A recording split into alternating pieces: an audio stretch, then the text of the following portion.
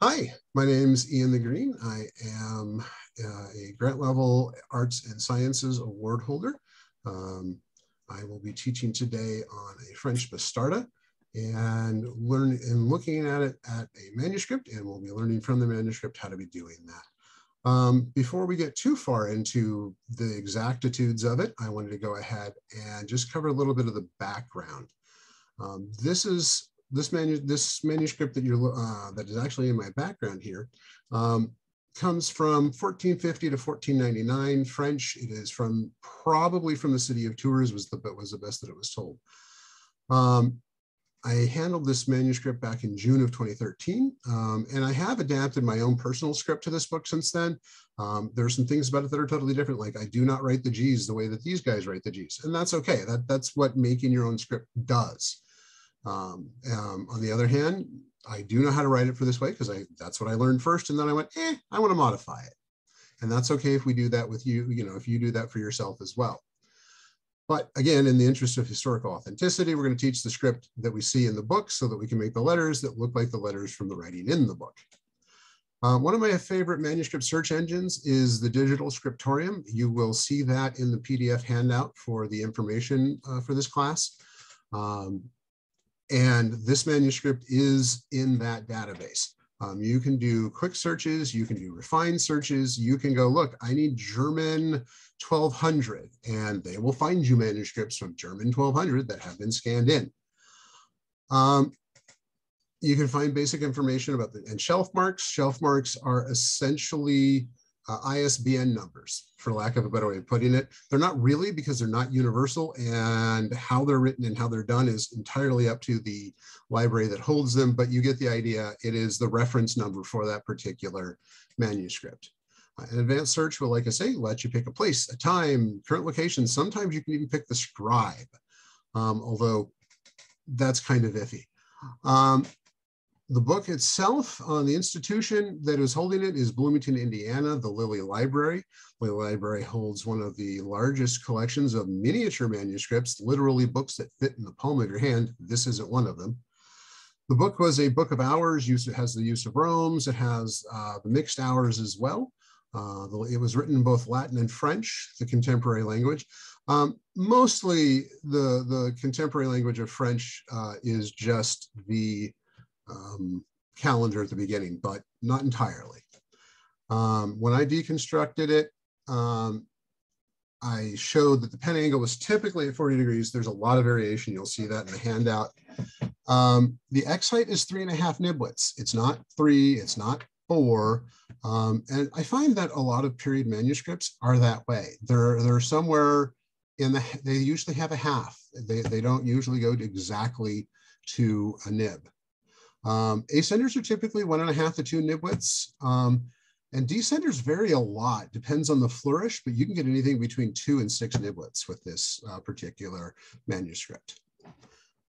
And so that covers the basics. And I'm wondering, do we have any questions yet at this time? Nothing It's yet. pretty interesting that you can I guess that you're at the level where you can know how to change a letter and still have it be that particular hand, if that makes sense. So Batard's really good about being adaptable. Batard so there's 3 different names that go for Batard. Batard typically is the more German version, although interestingly, this was labeled a Batard and it's French. And French Batards are typically referred to as Bastarda. Not always, but that's another name for this particular script. Yes, this means bastard. And then if you go over to English, they almost always call it the secretary hand. And the English has its own version. And then there's little regional versions and manuscripts and different, like this particular scriptorium might do it this way or that way. So Bastarda is a group of scripts that fall, that fall under a broad, umbrella. Technically, they are Gothic scripts, but they are more informal, tend to be more informal, and they tend to be a bit more, I can't think of the word all of a sudden. when you link letters to letters all the time. Cursive, there we go. And you can kind of see that with this. So there is some adaptability, but if you go too far out of the range, you're no longer doing that script. So what I did with the G is I made it look a little bit more formal and angular instead of looking like a Y. But that's a conversation for another time. But Bastardas really do allow for more personalization. And that's really fun. But again, we're going to focus on just what this one does, unfortunately. Let me see. Let's see if I can figure out how to share the screen correctly this time. Ba-dum. I should be getting that. Looks like we've got it up. All right. So I assume you can see the handout? Yes, we can see it. All right. Just wanted to make sure before I went on. There was one time when I was talking for 5 minutes and people were like, we don't see what you're sharing. I'm like, oops. So it's always good to check.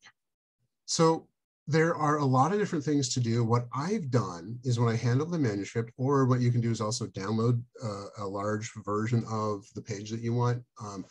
That's the nice thing about the script, the search engine that I sent you, is that when you do have scans that you can get a hold of, they will allow you to download them. They're absolutely free. And then what I did is I opened it up in a computer program that allowed me to pull out letters, single letters at a time. And that really let me have a nice look at them, let them be much bigger, get a good look at them, and then be able to kind of see what's going on a whole lot easier than if I was looking at just the manuscript. In my case, I used art, the old Word program, Microsoft program that you just got to draw things with. So it's pretty nice. So the baseline here, and then we have the waistline at the top of the letter. And the way that you find the pen angle is to look for the thinnest lines that are there, and then usually there's kind of a flat area that goes with that thin line. And that will tell you roughly what the pen angle is to be. However, perfection is not what scribes were doing back then on average. They were writing to be legible, recognizable, readable. They weren't necessarily writing to compete with a printing press, which in this case hadn't been around for that long. The printing press was competing with the writing. They were actually trying to make their letters look like they'd been handwritten. So the pen angle on the first A at the top is about 36, and okay, at the bottom it's about a 36-degree angle. Yes, I drew the lines, I got out I drew the lines long on the angles, and I got out a protractor and I checked. But then as we go down the A's, we see that we have a 40-degree, a 34, a 42, a 28, a 37, and a 30. That's a lot of variation. One of the things about Bastarda is there's a lot of pen manipulation that goes on. They are twisting the pen and moving their elbow and changing the angles. Sorry. So go ahead. You said one of the somethings about Bastarda? I didn't catch that. No, that's fine. If I'm talking too fast or somehow it doesn't quite work out because of speakers or whatever else, please stop me and I'll be happy to jump in, repeat myself. More than happy to do that.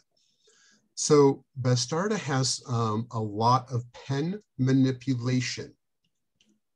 And pen manipulation is typically where you're twisting a pen, where you're lifting a pen up on a corner, as opposed to always leaving it flat and leaving it at that exact same angle the whole time while you write the pen, where you're writing the letter or drawing the letter. And so it's not unusual to see the angles change throughout. So that's how you can determine those pen angles. And that's what this entire front page shows you. Now, how do you determine the X height? First of all, let's cover what X height is. I know most of you probably know it, but I just want to go ahead and cover it real quick. X height is how many nib widths high the letter is. So when you know the pen angle, then the opposite angle is where the thickness of the pen is. So if I have a 36-degree angle on the top of this A, then if I draw a line perpendicular to it and through it, that's going to be the thickest part of the pen, or the thickest part of the line. So I find the thickest part of the line, so that helps me look to know where to look to find the thickest part of the line.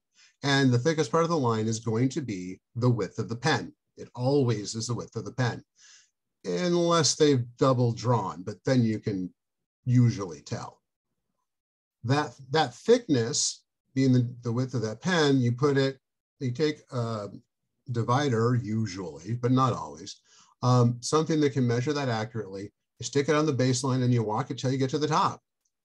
And in this case, 3.5 is pretty much what it was every single time. So, does that make sense? Any questions? Makes sense to me. All right. So that's how I got the pen angle of roughly 40 degrees. The third B is kind of really perfect for showing that. But the other thing, along with the fourth B, but the other thing is like you can kind of take an average of where the pen was at and kind of use that as, well, they were probably going for this, you know, sweet spot, but they're moving around a lot and kind of missing it. There we go.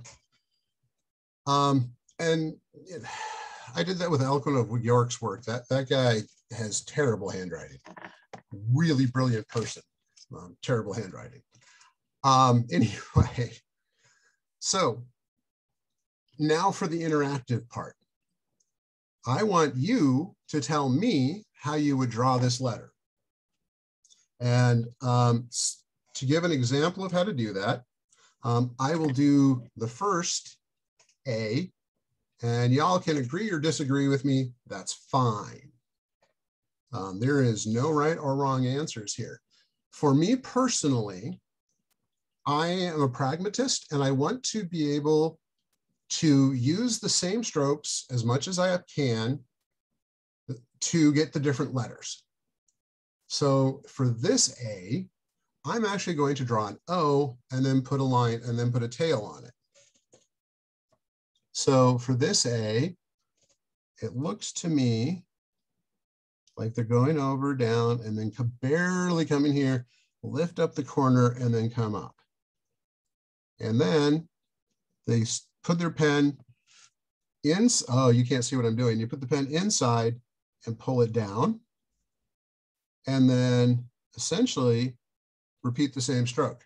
So I'm going to stop sharing my screen and start and then show you an overhead. Maybe. Stop share. There we go. New video. Overhead. And then I need to turn off my background.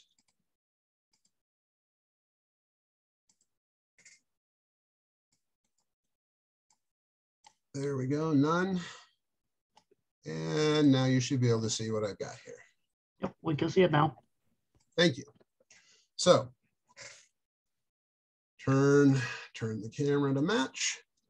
All right, hit the focus button one more time. Yeah, that's much better. All right, so for me, the way I see that they're doing this, and okay, so pens should almost always be perpendicular to your writing surface. However, you can't see what I'm doing if I do that. So I'm gonna do this so you can actually see. It's the first stroke of the O. And then I come over and down again. And then I just do the first stroke of the O again.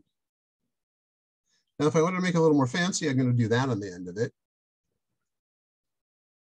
Does that seem like a valid interpretation of the A? I see no problem with it, but maybe, okay. Yeah. All right. And that's the thing is that my interpretation does not necessarily, there's no wrong answers here. There are a lot of right answers.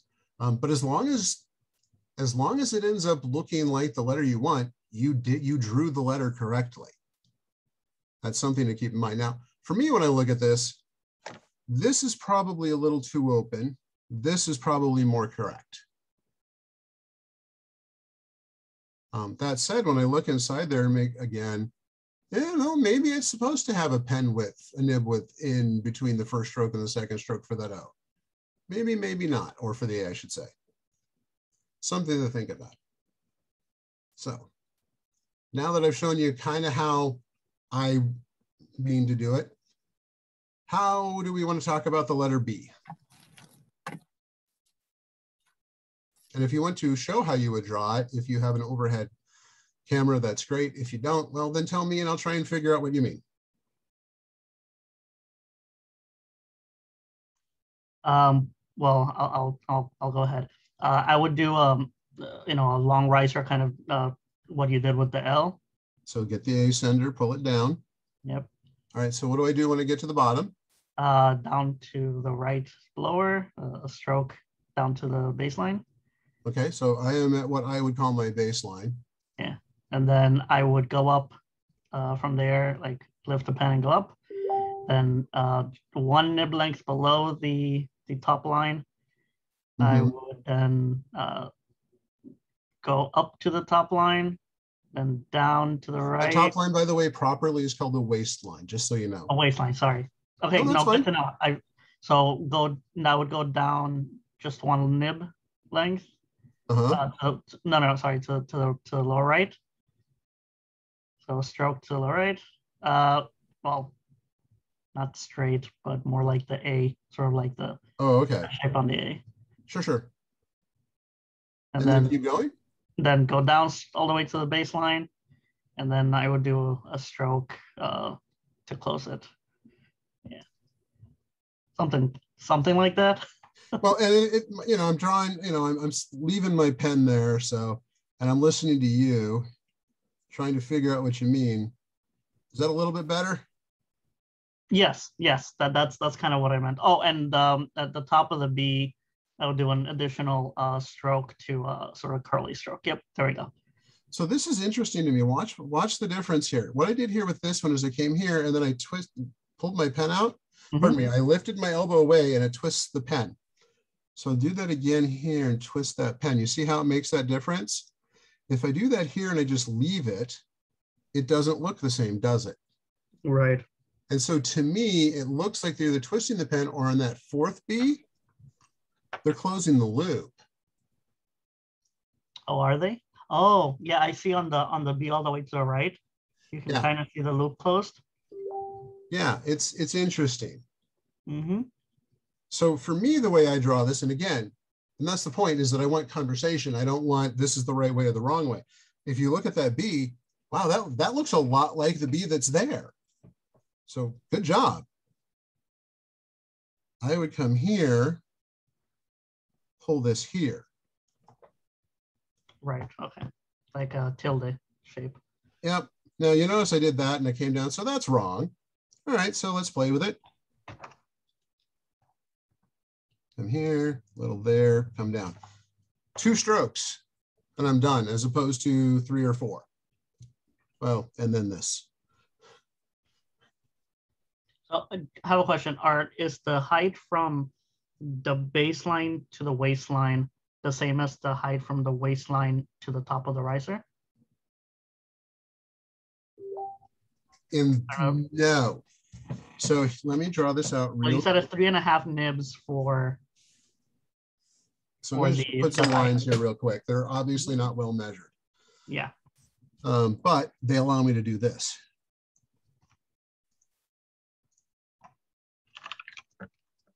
So we have 4 nib widths right there. So it's supposed to be at 3.5. So I'll do that. And the ascender, which is the line, which is the part of the letter that goes above the waistline. That's the waistline. These are the ascenders. They are about 2 nib widths. So 1, oops, that's 2, that's going up. 1, 2. That's roughly where it should start. Again, this isn't perfect. We're doing it quick, but it gives you the idea.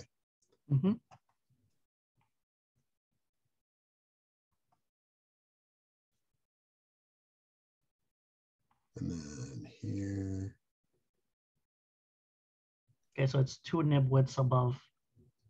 Yeah. Interesting. Okay.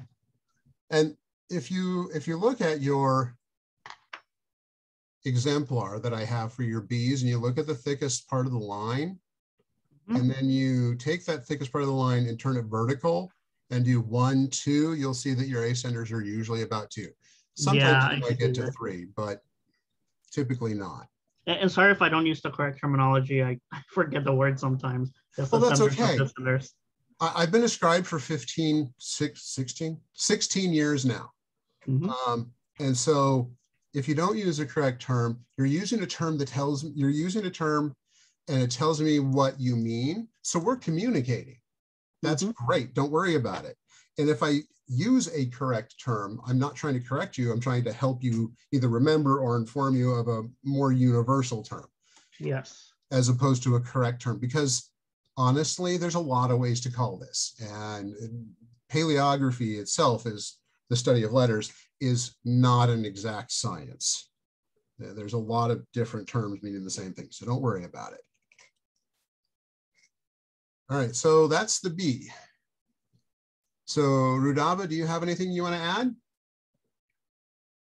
No, it's interesting to know the ascender is the thing that's like above the waistline. Oh, I thought that the waistline was like the middle part where the B would like come out of the straight line. This the area right here? Yeah, I thought that was the waistline, but nope, everybody does. I did the same thing when I was learning this stuff, which by the way, I didn't learn this until 4 years after I started doing calligraphy. Yeah, not a new thought, but that is not how we use it as calligraphers. This is the waistline. Cool. So, and this is the baseline. Anything that goes above the waistline is an ascender. Anything that goes below the baseline is, a descender. Not particularly imaginative, but very actively descriptive.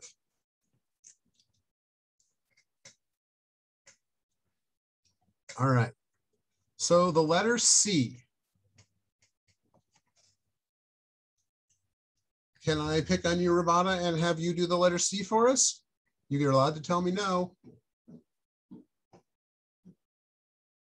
And it should be Rudaba. Am I saying that name halfway right at least? Yes, halfway right. Because sometimes you say Rudaba and sometimes you say Rubada. Yeah, I'm sorry. 50-50. All right. So, yeah, I'd rather not. Okay, more in the like beginner part. That's absolutely fine. No worries. All right. So I will, since John went the last time, I will go this time for the C.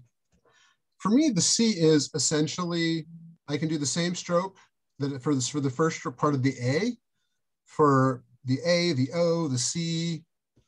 So for me, it's pretty flat instead of rounded, but it kind of rounds here.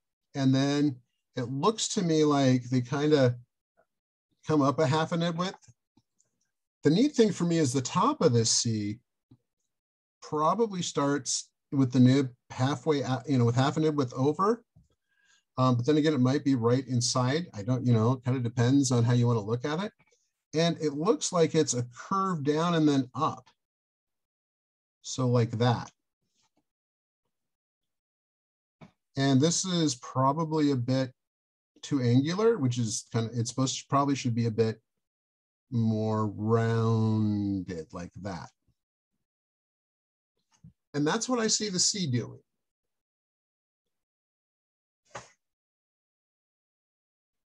So any disagreement? Anything you would change or add? Nope, I'm trying it on my own and it keeps looking more like a T. Yeah, well, and the funny thing is that when we get to a T, I honestly think that they kind of use this. But that's a different conversation for later. Yeah, it looks quite similar to what I would, because I'm trying to do the flat then curve instead of just doing curve all the way. Yeah. And the way I'm doing it, I think I'm putting too much flat in, and ends up looking a little bit like a T. Yeah. So for me, when I write this letter, for the way I adapted it, I have a straight and then a curve. And then I definitely do that. And I think that's more pointed. I think it's more aesthetically pleasing. I like that better. And that's a little bit big for what I do. So same thing. Now, but that's what I do. That's what I adapted. This is what they are doing. Two different things, very similar, but little differences match her. This is definitely curved but angular. This is a little curved and not particularly angular. Both are valid, but this is what they are doing from the manuscript. And the idea is learning what the manuscript is doing. All right. How about the letter D?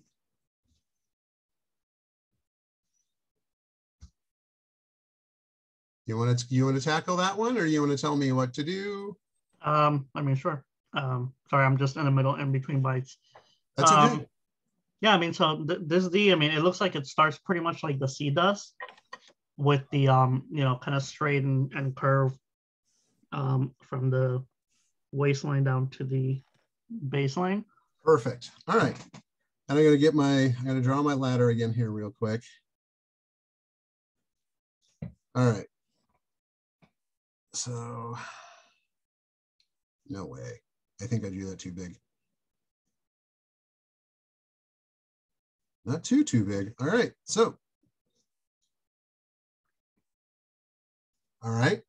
All right. And then again, that terminology I'm not very good with yet. So I would, yeah. So, well, the ascender, yeah, but the beginning of the letter on the left-hand side will begin at the top line, at that distance, and create a little bit of a tail, and then, no, not, I mean, I think it looks smaller than that, like a tiny tail, but either way, and then it goes down angular down to the right. Yeah, I was thinking of the tail like in, I see the tail in one of them, but not in the others. But you know, no, I agree. Like there's one D that has a tail on it, and the rest of them don't. Yeah, and it looks like, I mean, I see like 3 different types here almost. Like one that the sender never curves back to the left. It's just all the way down to the base, and it almost looks like it changes angle a little bit as it goes down. Mm-hmm. It's like a subtle curve. Right. And then I see one where it's angled and then almost straight down, and then one that's like this, angled and then curved to the left. Right. And these were all taken from the same page. So it was the same person who wrote these. Yeah. A lot of variation. One of the things I wanted to point out is that in the second D, and I should switch over to share screen for that. There we go, share. So can you see it? Yes. So the second D here, if you look at the bottom, you can see they missed. Yeah. That is not a perfect connection. Well, those mistakes, for lack of a better way of putting it, kind of show you how the letter was drawn. And it shows you that these strokes are different, and that there was, you know, assuming that you can see other letters on the page, that there was an attempt to connect here and they missed. So you can kind of see, okay, yeah, they didn't draw an O first and then draw a line. They pulled all the way through. You know? You can see, and so you can kind of see on the first D that, wow, they almost missed, but they got it. And then on the last 2 Ds, it's perfect. They didn't have any problems whatsoever. But if you also look really carefully, you can kind of see that they probably did exactly what you said. They drew that C, and then when they pulled the A sender down, they probably pulled it over the start of that C. Does that make sense? Yes, sort of. They're using it as a target. Yeah, instead of barely trying to connect, they're just like, I'm going to draw my line right over that start. On the third one, the interesting thing, it almost looks like there's a third stroke, like at the bottom of the C that goes up, maybe at a, I don't know, less than 40-degree angle, like a 30-something degree. No, I mean a more than like 50-degree angle, and just gives it a slight flourish. Oh, are you talking about to the right of the letter? Yeah. All right. So what that is another letter that encroached. Oh, okay, okay. But you're right. It does. You're absolutely right. That is what it looks like. Mm-hmm. You're dead right. I think it's an O. Yeah. So it's just a ligature, I guess. Oh, yeah, and that's probably why they did the sender the way they did. It goes into the okay. That makes sense. Right, light bulbs going on. That's perfect. And for people that don't know, a ligature is simply connection of letters, especially strokes that are designed to connect, but not always. That letter from the left to the letter on the right. Or if you happen to, if you're reading right to left, it's the letter from the right to connecting to the letter on the left. And when you say this is a cursive script, there's a lot, that means that there's a lot of ligatures. So, but yeah, no, I agree with, I like this. I think it's very good. And I think your description was good too. So if I do it not so slow, is that a little bit better? No, because that's too flat and angular.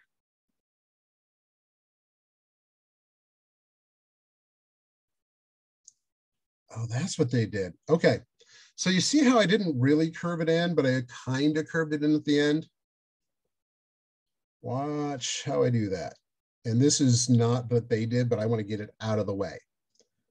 So if I take my pen and I make sure that I get half a nib width that eats this top here, watch how it connects here without me having to do much.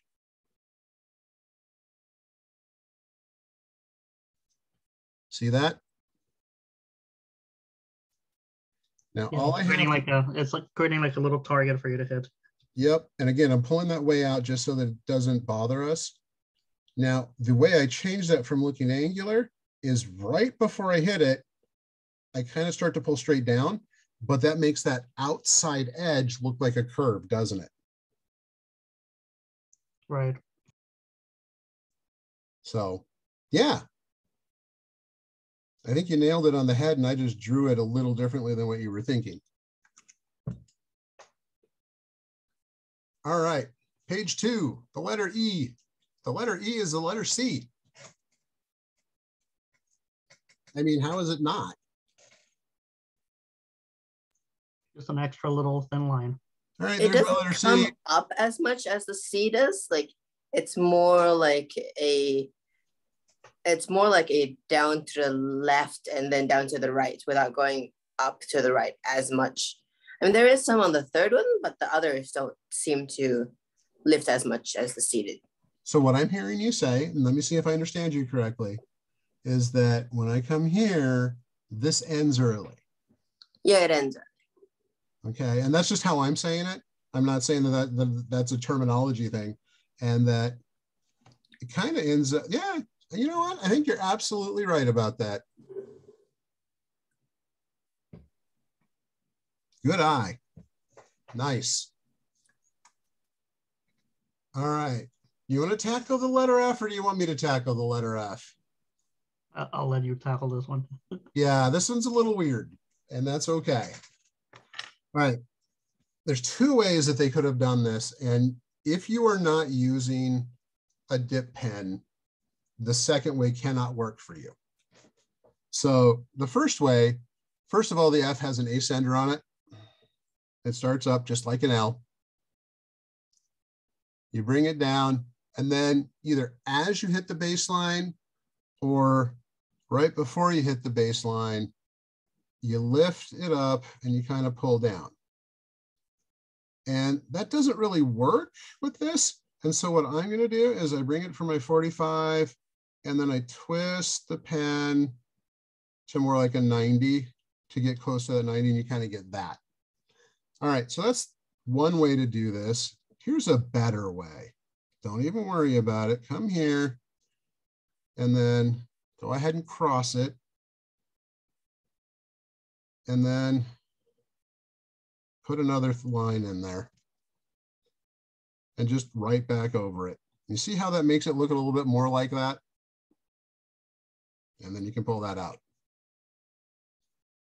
So you start your ascender like you would the L, stop at the line, come back up,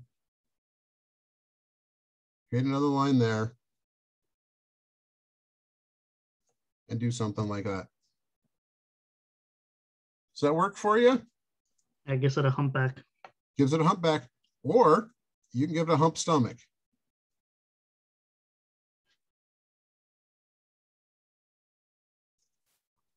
Yeah, I've seen those especially with the long S before. Yep. And then if you do that though, make sure that that hump comes up from all the way, not just right there, because you know it doesn't look right. I think the double lining of F's to be really, really weird in Bastarda. I think double lining is weird, period, unless you're doing capitals. But weird or not, it's what they did. Now, the other way to do this, and I don't have anything on hand to show you, is that if you have, especially a quill pen that has been soaked in water overnight like it's supposed to be, or at least half an hour to an hour, if you push down harder on it, it gets wider. And so it will do this. And if you are good and you are practiced, you can keep drawing that with that, and it'll make the stroke wider. And then as you lift up, it'll come to a point again. And I honestly think that's what they did with this. I don't think there's a lot of double stroking going on. I think they just pushed their pen down a little harder. Because if I'm going to have a script that I'm supposed to be writing quickly, why would I go back and do a second stroke? It makes no sense to me. Now, I've seen Bastarda used in contracts and grants of arms that are done, or patents of arms is the correct term. And then they'll have, you know, some very strict Gothic in there as well. And in those, I mean, it's a very precise Bastarda. And so they're not messing with this. They're not doing a cursive. Every letter is distinct. But that's not what we're working on. Anyway, I just realized that you probably couldn't see what I was drawing. All right, stop. The last one we didn't see, but the others we were seeing. Yeah, and then that one, you know, got to be careful. All ink will do that. Yep. So, sorry. All right, I hate this letter G. I think it's ugly. However, from a pragmatic perspective, I think it's really well done. So I will do it really quick, and I notice that we are 8 minutes before the hour. So this really is almost a Y. I say almost because it's a little bit different. Check out the second peak of the Y.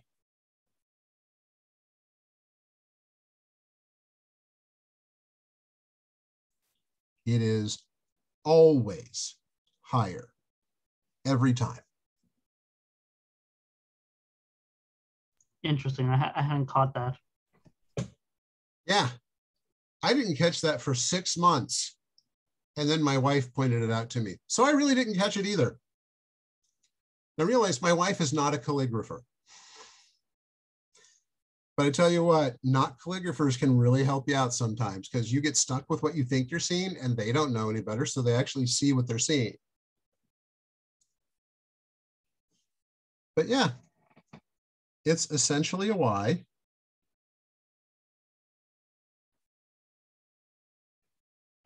That's crossed, and the second part of the Y is always up higher. Interesting. I haven't seen that before. Yeah. Now, I happen to like this G a lot better.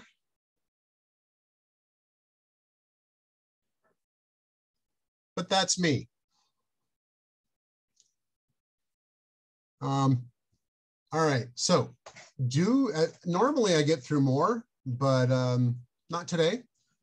do we feel comfortable being able to look at these on our own and kind of say, maybe I could draw it like this?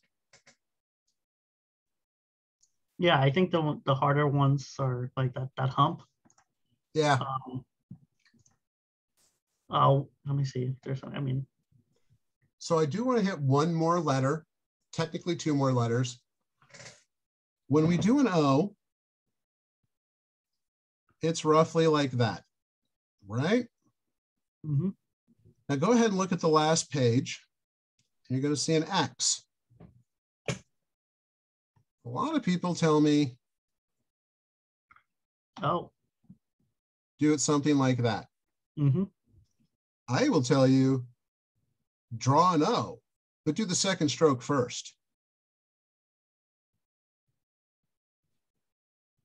Yeah, okay, I see that. I think that's faster and easier. Yeah, and doing it the first way, a lot of the time the tongue doesn't cross like in the correct location and ends up looking kind of funky. Right. I really honestly think that the fastest, most efficient way to draw this is just draw an O in reverse. Do the second stroke first, the first stroke second, and you're done. That doesn't mean I'm right. I just think it's fastest. No, yeah, I gave it a try, and that feels, I don't know, feels more natural. So, but yeah. So my recommendation when looking at scripts and trying to figure out how to draw your own ductus is look for strokes that repeat themselves in every letter, and look for the simplest way to do it. That doesn't mean you'll find it, but it means you'll find it a lot more often than if you didn't look for it. So any questions, comments, suggestions that you might have for me? It was lovely. Thank you.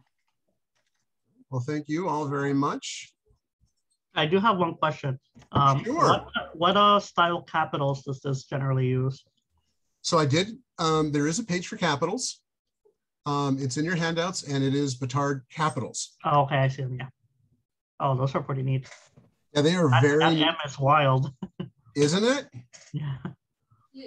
So wants to be on camera, but find you. I'm sure I do. Oh, that's pretty cool, yeah. So yeah, if you take a look here, you can actually see some of the capitals on my background, I think. Oh, no, there's one capital and it's very, very artistic. Yeah. And so they do these painted capitals as well. But there aren't any capitals on the page otherwise. Well, there's the R. Yeah. It's, right next to my left ear. Oh, yeah, yeah. But that's it. But yeah, all sorts of fun things you can play with it. And you can see those Y. See that G again? Foro Guardia. Yeah, it feels a little bit out of place with the others. So. Yeah, but it is what it is, and it's quick, so I can't blame them. All right. And with that, I'm going to go ahead and stop the recording.